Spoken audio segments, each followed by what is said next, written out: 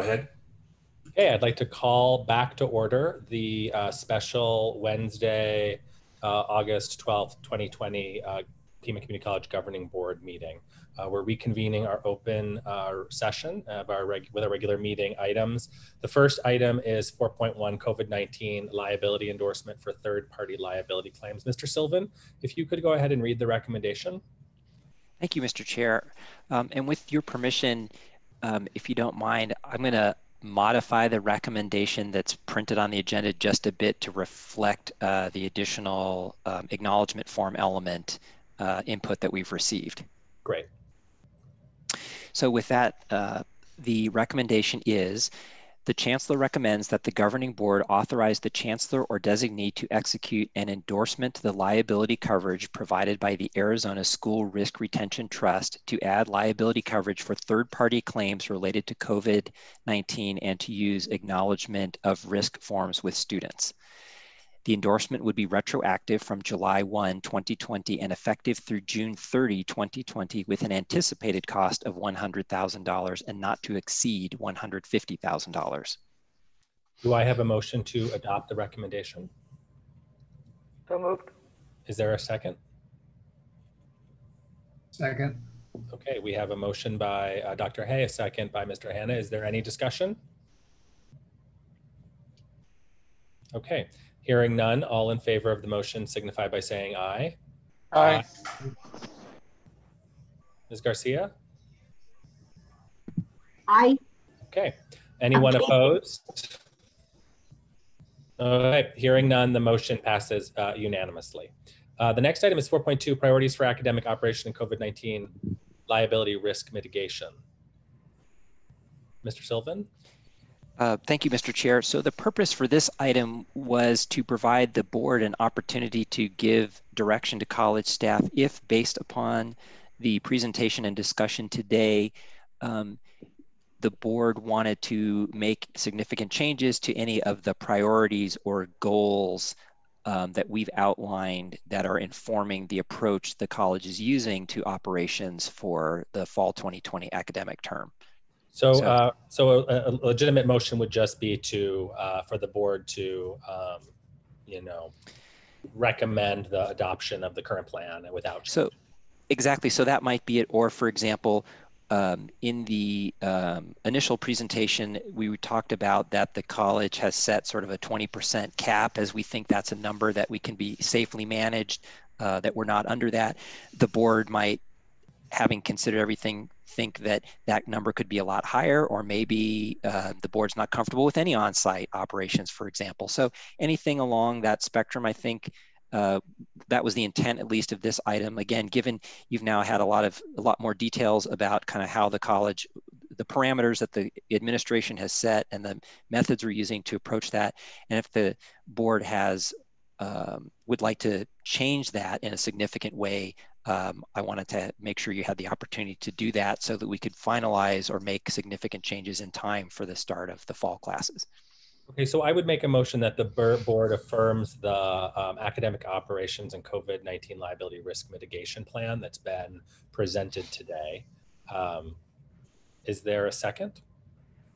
Second. A second by Dr. Hay. And is there any discussion on the item? No. No. Oh yeah, I would like to ask that the board receive some regular reporting on status and some assurance that the protocols are being adhered to, that some sense of we've had this number of violations of protocol, something to just give us an idea of, as we all know, you put rules in place and then the longer they go on, the less they're adhered to. So I'd like to have some reassurance that that is happening before we all of a sudden hear about cases. So I'd like that to happen. So Mark, I have sent, I believe, at least one report over the summer in terms of cases. Would that meet your need in terms of what you'd like to know? That's the first question. And then if it does, then what's the frequency you would like to receive that type of report? Now, remember, we're now going back to having regular board meetings starting in a few weeks. So we certainly can have this as a standing item. Whether there's something to report or not, we can determine that, but we can have it as a standing item. So you'll always get a verbal report. And then if you want more of that written piece that we've done earlier, we can certainly do that too. I believe Mr. Ward has a comment. Yes, Chancellor, just want to let you know that we actually, I sent a draft part to Dave and Dolores here earlier today.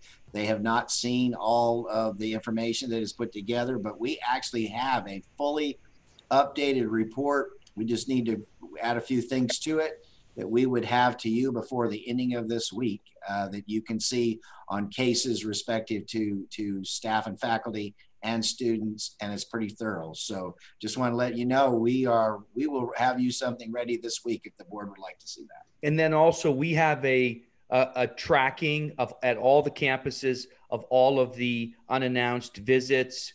So we have a tracking sheet of all of that as well. Yes. Mr. Hanna, what would be your pleasure?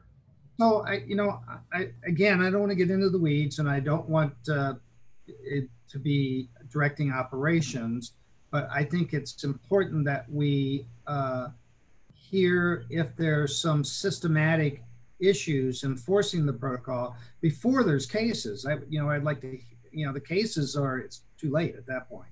So yeah, we will have that. We actually we'll show you our protocols and how we're doing it, and also, like Dave said, the data that we've collected, not just from our students and staff, but also what our police department is collecting. And so the chancellor has asked that we provide that information throughout the month, as we've gone along. Now, I know not everything has gone to you guys, but at the end of the day, we are ready for something like that if needed.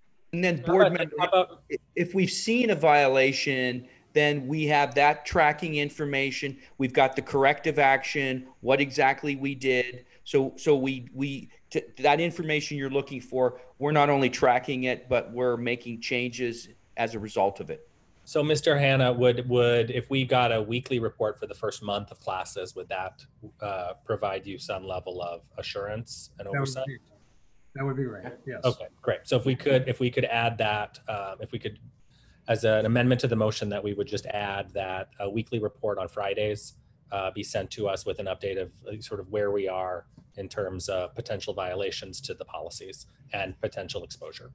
Excellent. Is that okay with the seconder, Dr. Hay? Yes. Okay. Are there any other comments? Okay, so before we vote, I will just sort of provide a closing comment on this item. I really, again, want to just publicly acknowledge Chancellor Lambert and the entire administrative team for really taking a very conservative approach that's put the health and safety of the Pima Community College community as the central priority to make sure that everyone is protected. And I have to say, I'm really impressed with the plan.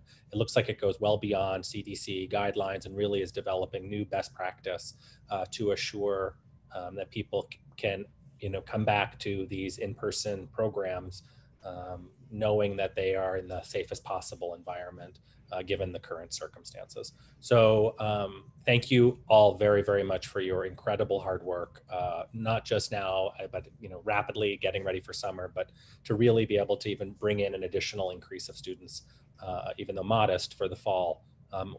This board is very appreciative. So thank you. So Damien, can I just echo that?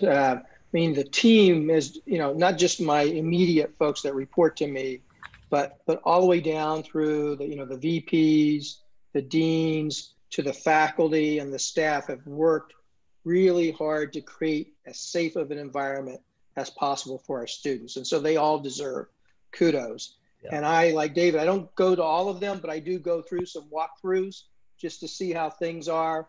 And it's very impressive what the employees of this college have done and how much they care about our students and one another's safety.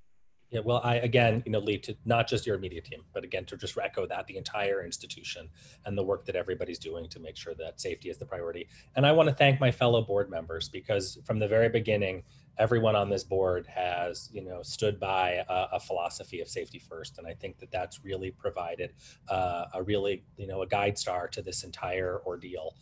So thank you everybody for, not only your early commitment, but staying strong to making sure that that's part of the model of this pandemic response. So thank you everybody, and thank you, Chancellor Lambert. So with that, we need a motion, we need a vote. So all in favor of the motion signify by saying aye. Aye. Ms. Garcia? Am I muted again? I think so. Just wanted to make sure you were comfortable with the aye. You're an aye vote? Yes, I'm an aye. Okay, and Mr. Gonzalez? Aye. Okay, so anyone opposed? Hearing none, the motion passes unanimously. And with that, ladies and gentlemen, we are adjourned. Thank you very much, and we will see you again very soon. Thank you, Everybody. Mr. Chair. Thank you. Thank Bye. you. Stay safe.